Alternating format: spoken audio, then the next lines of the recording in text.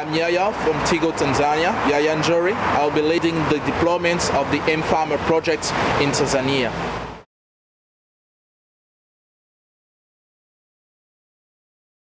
The business case for launching a mobile information service in Tanzania was based on the fact that agriculture is the biggest contributor to the GDP in Tanzania. It involves more than 80% of the workforce, and also for Tigo, it was a good way actually to reach the rural areas where we don't have a good footprint. So based on that, we expect to increase our revenues.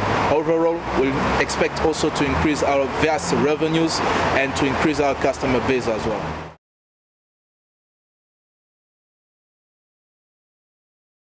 The indirect benefits that Tigo perceived for launching that service are first of all customer loyalty, okay? Because after piloting and testing, we understood that this service needed to be branded in the eyes of the customers so that it can actually be perceived as a service of quality.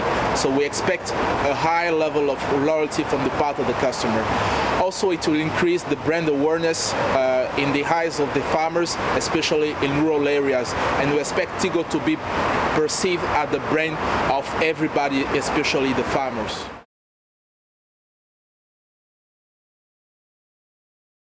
We assess the farmers' needs by looking at a couple of things. First of all, we needed to understand what the agriculture cycle is all about, because we understand that actually farmers have different needs depending on the cycle in which they are in. Okay? After that, we actually needed to segment the needs of the farmers and to segment the behaviors of the farmers and to understand how farmers are different regarding the cultural aspect as well. We also performed some market research to understand how our farmer techniques evolved at the present times, and actually we piloted and testing to have feedbacks from farmers. So all those different tools help us to understand better the needs of the farmer.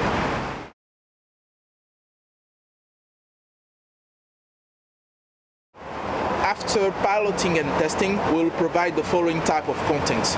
We'll start with weather forecast information first, because from the perspective of the farmer, it really makes sense, especially in the planning and planting stages, because farmers in rural areas, especially in developing countries, live on $1 or $2 per day. They need to actually know when it's going to rain, and based on that, they can actually buy the seeds and plant. They don't have a second chance. So it's really critical for them to actually assess correctly the weather forecast. The second kind of information that we're going to provide is the market information. We have understood that middlemen actually take the lion's share, okay? Because farmers don't exactly know what are the price to which they can sell their crops on the most important markets. So we're going to provide that information to the farmers so that they can bargain better, and we expect that they will increase their income by at least 10%.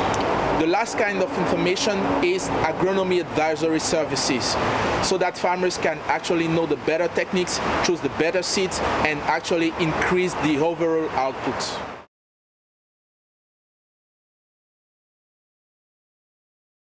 The channels that we plan to use are threefold. First of all, we plan to use USSD SMS.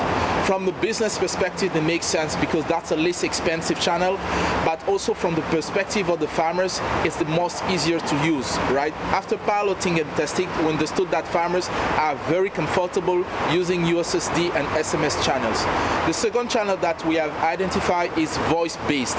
It is called IVR, because we have actually assessed high rates of illiteracy among farmers, especially women. So we want to actually tailor a kind of channel especially for this kind of farmers. And the last one would be close to a call center. That would be a farmer helpline to actually give advisory services for farmers through the call center.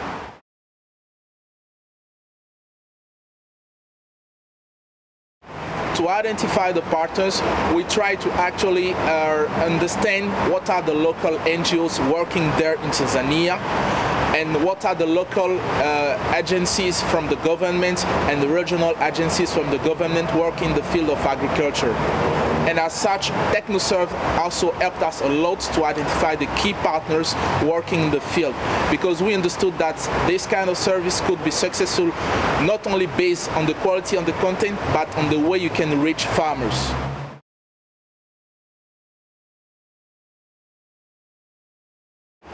Actually, launching that kind of services in agriculture is really a part of Tigo to increase its footprint and its perception as a service provider compared to an access provider. The reason is very simple business-wise, because actually average revenue per user are shrinking from year to year, so it makes sense from Tigo perspective to identify new revenue streams. And ultimately, in this project, the content will be owned and updated by Tigo with the help of other external partners. So it's definitely part of Tigo's strategy, and it's not a quick gimmick just to increase the market share.